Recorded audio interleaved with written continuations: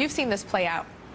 What does it make you feel like as the owner of creator? Earlier, Tyra, you aired our 2 commercials, and I firmly believe that in a 30-second TV commercial, I'm not going to convince anybody to have an affair. That's a decision you come to based on your life circumstances. What I'm saying is, if you've already decided to have an affair, if that's the road you're going down, don't do it in the workplace, and sure as heck don't go on a singles dating site and lie about your status.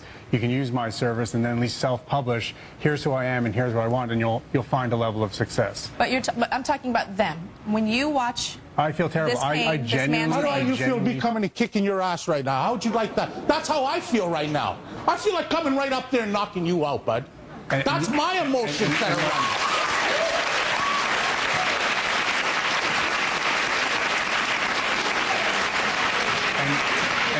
And I understand that emotionally, but honestly, if you want to repair your marriage with your wife, that isn't going to accomplish it. You need to learn to communicate with her better and find a relationship that works for the two of you. That has nothing to do with me. Noel, have you ever been cheated on?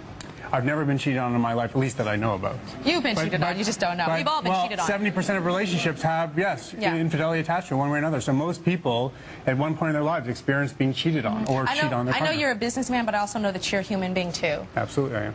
When that man was crying, I was watching you. I feel terrible. I saw something in your heart. I genuinely do feel terrible for the two of you.